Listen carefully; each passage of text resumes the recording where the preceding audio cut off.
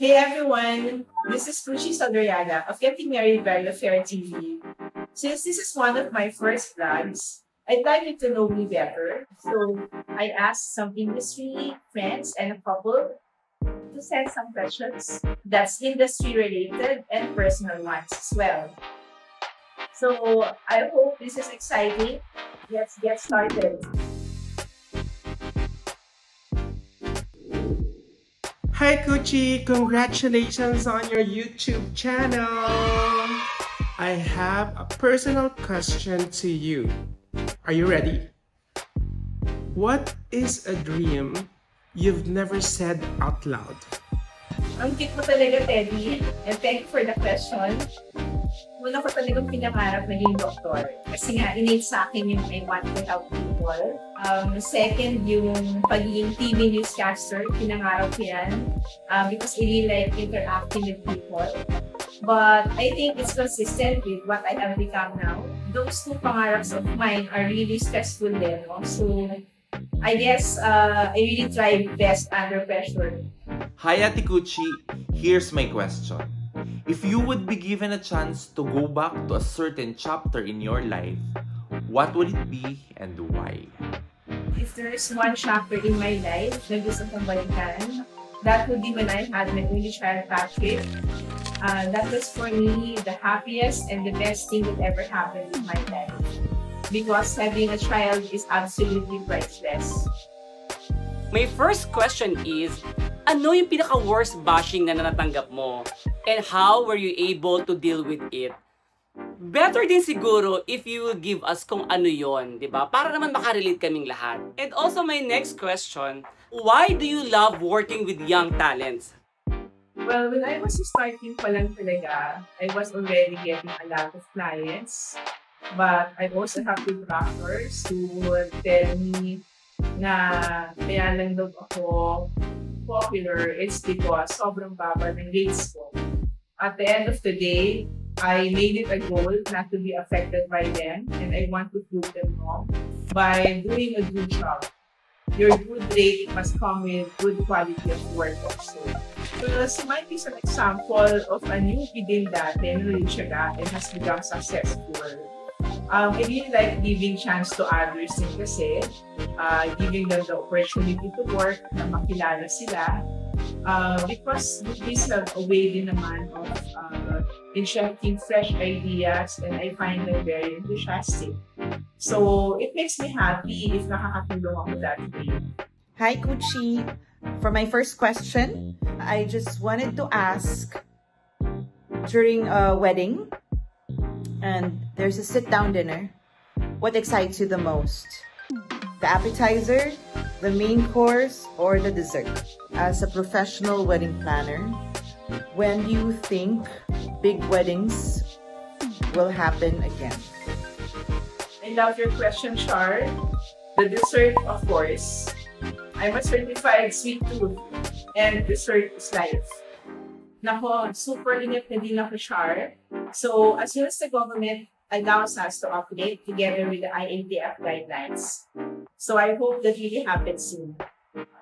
Okay, I know that you've been in the industry for so long, but if you wish you could go back in time, and if there's something that you wish you knew before joining or before becoming a wedding planner, what would that be? For my professional question, I know that wedding planning is very hard. It's a very big responsibility for you guys. But for the whole wedding planning, like from the time that they inquire, to the time that they set a meeting with you, with the suppliers, or the execution of the wedding day, or even the wedding program, the wedding reception, which part is the most challenging? And also with the new normal, as we go back to events after this whole pandemic, what do you think will be the changes for the previous challenging times? Well, at first, I really thought a wedding planner and coordinator is such a glamorous job. We're always required to be on our toes. Ikaw yung taga-takbo, taga-assist, troubleshooter, but no regrets because I really love doing this job and I enjoy it, no? So, it's really fun. Well, sa totoo lang, laging challenging sa akin yung budgeting part ng wedding. Kasi most of the time, most couples want a beautiful wedding pero may budget. So, laging challenging sa akin yung striking a balance between a budget pero quality of work. And yung magiging difference lang after the pandemic is I think we will just have to continue observing safety guidelines and protocols as we work back. But hopefully, this is all temporary and slowly we get back to normal. Hi Kutchie, hope you're doing well. My question is, being one of the most busiest person I know of in the wedding industry, how did this lockdown affect you? Hello Francis! Sobrang sad ako for the wedding industry. But I believe if there is night, there is day. And I look forward to that light at the end of the tunnel. Hi Kutchie, what's your favorite snack food? Favorite exercise regimen? Do you see yourself doing weddings in the next 20 years? Or are you planning to retire in the next 5 years? Hi Pat! Well, simple lang. My favorite is banana turon kasi it reminds me of my childhood days in Bulacan. And then for exercise, hindi lang halata sa akin but I love doing weights. And I'd like to thank you for sharing with me the YouTube of Peter Robertson for HIIT exercises. Well, honestly, I have not thought of retiring in the next 20 years. Hanggat kaya ko pa and healthy. I really love weddings and up to now, I still enjoy it. Kutchie, we all know that you are one of the most efficient and one of the most organized wedding coordinators out there. You've been doing this for quite a while and you have made a lot of brides and grooms' dream wedding come true. Aside from this, you also organize the biggest bridal fair in the country, among other things. So my question is this. What drives you? What motivates you? What inspires you to continue to excel in all of your endeavors? And for my second question, we all know that this new normal will bring about many changes in weddings to come. But I suppose not all of these changes are necessarily bad ones. I'd like to believe that there will be positive changes to this new normal. My question is, I would like to ask what you think are some of these positive changes that this new normal will bring to weddings. Wow, Atom, thank you for that. Well, I really like helping others and empowering people. So I think bakit ko lang ako, I want to be in activities that needs my help. So it motivates me a lot when I'm able to give job to my staff and also to wedding suppliers. And even for my couples, help me empower them so we can plan their weddings. And it gives me a sense of fulfillment and happiness if we're able to execute their weddings as planned. Well, yung number one na positive is yung naging OC tayo bigla sa cleanliness and hygiene. No? Not only for ourselves but also to the community around us. Number two, yung na-discover natin yung mga families natin because we got to bond with them during the lockdown. And hopefully, when we get busy again, we remember to have work-life balance para we give them quality of time pa din. Not na during the pandemic naman natin. And then, of course, yung hindi naman to wedding related, but yung appreciation of simple things. Kasi we realize that a lot of the basic things in life is really what's important and we can survive naman pala with that. I have two very important questions for you. Question number one, what has been the most logistically challenging but most rewarding wedding reception that you've ever planned for? And number two, is Peter Zaldarriaga your first and only love? Let's see you answer that. Si RJ Ledesma is a very entertaining and a known host. So consistent pati sa pagtatanong ng questions. So pwedeng next question na lang. But well, yes. Peter has been there since day one. And I'm lucky I have his support. Well, for me, laging logistically challenging yung mga destination weddings, especially if it's outdoor.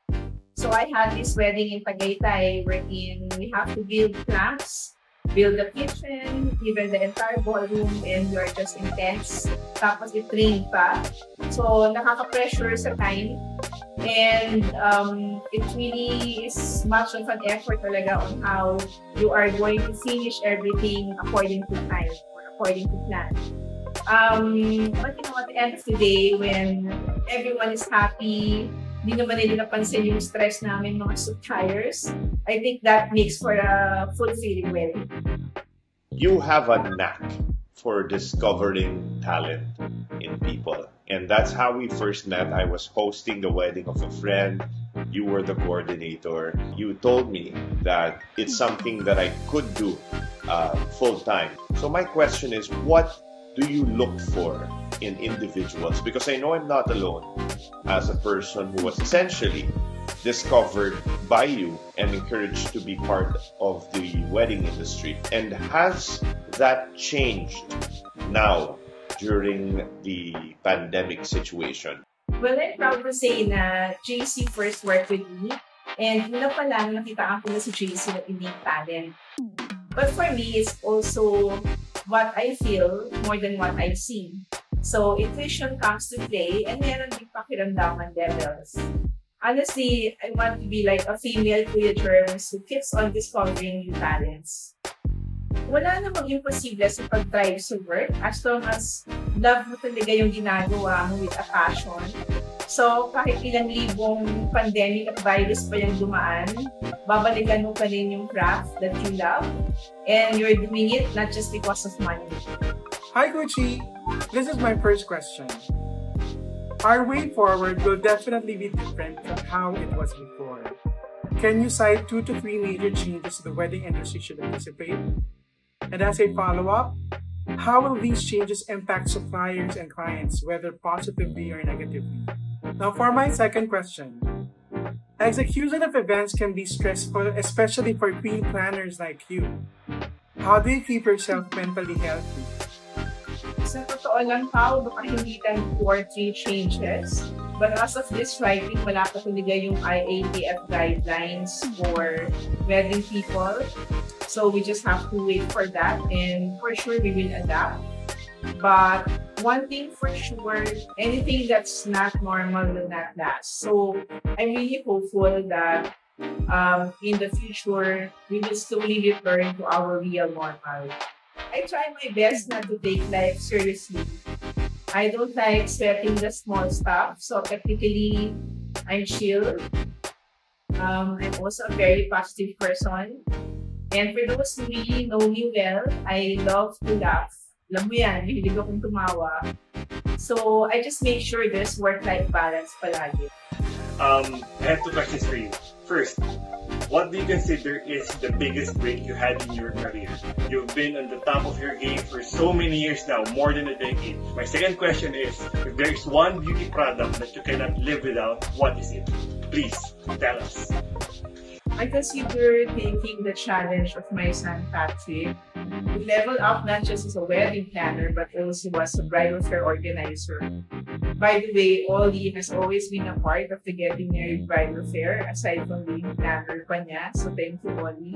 So I really consider the very first Getting Married Bridal Fair as my biggest break, and that has been thankfully going on for the past 12 years now. Gusto ko yung question ni Oly because I love makeup. But if there is just one item I cannot live without, that will be my compact press powder. Because I have an oily skin. But people would always tell me I always look fresh now. But that's really because of my press powder, which is MAC NC25. Hi, Ms. Coach. So my question is, what inspired you to become a wedding planner? My question is there a wedding coordinator that you look up to? Hi, Marvin and Chari, my Soon-to-Wed Couple. Well, bago pa lang ako, I really like involving myself in activities. I help out with my mom's organizations. Sa school, I do fundraising events. Even when out of college, I would help my friends plan their wedding. So, it's really something that I really like doing. But one time, my friend asked me why do I try doing it professionally. And so I did, and the rest is history. Walang specific na person, but I'm actually inspired with my fellow wedding planners, whether datihan or baguhan. I have such high respect for them for choosing this kind of stressful job. Still choosing to love this work kahit na it's toxic, just to be able to help out Soon-to-Weds. Hi Kutchie, so my question to you is, since nakikita kita sa event, sa wedding, lagi nakaayos, so my question to you, kung anong itsura isang Kutchie kung nasa bahay? My other question is, despite your busy schedules, of course before the pandemic, how do you spend quality time with your husband? Well, pag nasa bahay ako, I am just wearing an all-day pantulog, or naka-dress t-shirt ako, or I'm in a hoodie with a jogging pants. Well, for the bonding time, it's usually like weekdays, no? Weekend is like malabo na yan because we have work. And normally, it's a dinner and a movie, followed by dessert and coffee in a favorite restaurant most of the time. My question is, what makes you laugh the hardest? What was the most challenging situation you faced as a wedding coordinator? Well, those who are really close to me knows that I laugh a lot. And as in, I am a mababaw person. That's why even in movies, I like watching romantic comedies. I veer away from horror films. Alam mo, once mo na ako ma-single out na challenging talaga because maraming challenging at iba-iba sila ng levels ng challenge. I just have only one thing in mind whenever I'm faced with a problem, and that is not to give in to panic. Somehow, that gives me clarity on how I am going to approach the problem and eventually find a solution to it. And there you have it.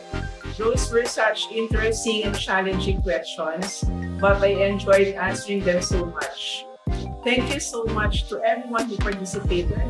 I'd like to give a shout out to My Flowers by Manuel here in my background. Please don't forget to watch out for my other videos, especially for Soon-to-Weds and industry suppliers. Don't forget to click like, subscribe, and turn on the notification bell. See you on my next vlog.